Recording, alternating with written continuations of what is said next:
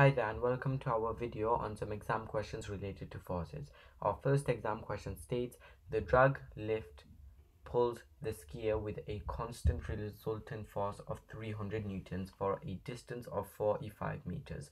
Use the following equation to calculate the work done to pull the skier up the slope. So work done is a form of energy. It is measured in joules. Force is in newtons and distance is in meters. Okay, now it says calculate the work done. It's worth 2 marks, so work done is going to be equal to the force, which is 300 newtons, multiplied by your distance, which is 45 meters. Okay, so you would just do 300 multiplied by 45 and that would get you an answer of 13,500 joules for 2 marks. Next question. A go-kart with a new design is entered into a race. The velocity time graph for the go-kart during the first 40 seconds of the race is shown below.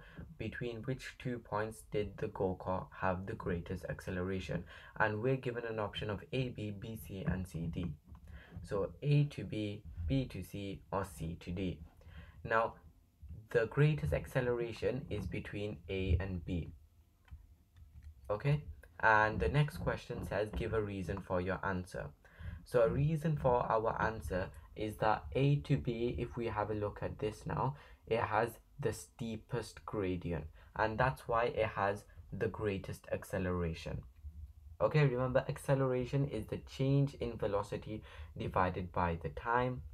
So out of all of these lines on the graph, if we calculated the acceleration of lines A to B, it would have the greatest acceleration, and that's because on the graph it has the steepest gradient. So it says give a reason for your answer is because lines A to B has the steepest, you could have said slope or you could have said gradient. Okay, and that would have given you 2 marks, one for this multiple choice one and one for giving a reason for your answer. Next question. Part of a bus route is along a high street. The distance time graph shows how far the bus traveled along the high street and how long it took.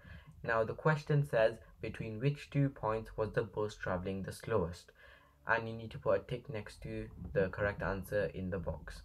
A to B, C to D or D to E. Now if it's traveling the slowest, well, if it's traveling the quickest, it's going to have a steeper gradient. If it's traveling the slowest, it's going to have a lower gradient. So if we have a look at this on the graph, between which 2 points is the line the most gentle slope? And that is between lines D to E. It has the most gentle slope of the graph. So your correct answer, it's traveling the slowest at D to E. And our next question says give a reason for your answer. It's because D to E has the lowest gradient. Okay, and that would get you 2 marks, one for that and one for here. Next question. The person takes their dog for a walk. The graph shows how the distance from their home changes with time. Which part of the graph A, B, C or D shows them walking the fastest? Now when they're walking the fastest, when we've got distance and time on the axis, we know that it's going to be the one with the steepest gradient. So which one's walking the fastest? Well, we know it's going to be B, and the reason for our answer is going to be that B has the steepest gradient.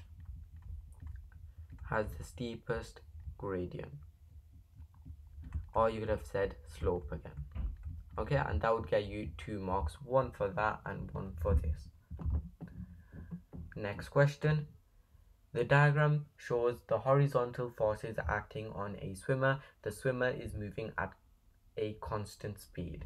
Force T is 120 degrees. So the force which we're given over here, we know that's going to be 120 degrees. Okay, so 120 Newton, sorry. what is the size of force D? This force over here.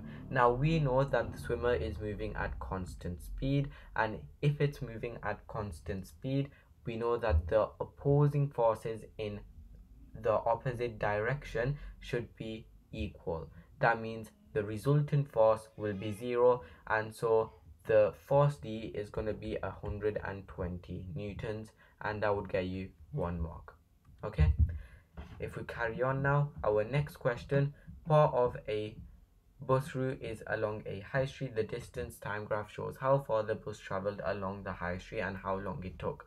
Now the question says the bus travels the slowest between points D and E. As you can see, it has the lowest gradient. How can you tell this from the graph? Okay, and we've just explained that. So D to E has the lowest, you could have said slope, or you could have said gradient. Okay, and that's going to give you 1 mark. Next question: between which 2 points was the bus traveling the fastest? And you need to put a tick next to the correct answer. So if you go back over here, between which 2 letters are the bus traveling the fastest? It's the one with the steepest gradient. Now the 2 possibilities are A and B and C and D, but you can see that A to B is a steeper line. If you were unsure, you could actually do distance divided by time, or work out the gradient and to see which one was the largest. Okay, so A to B is going to be the correct answer for 1 mark. There is a bus stop in the high street. This is marked at point B on the graph. What is the distance between point A on the distance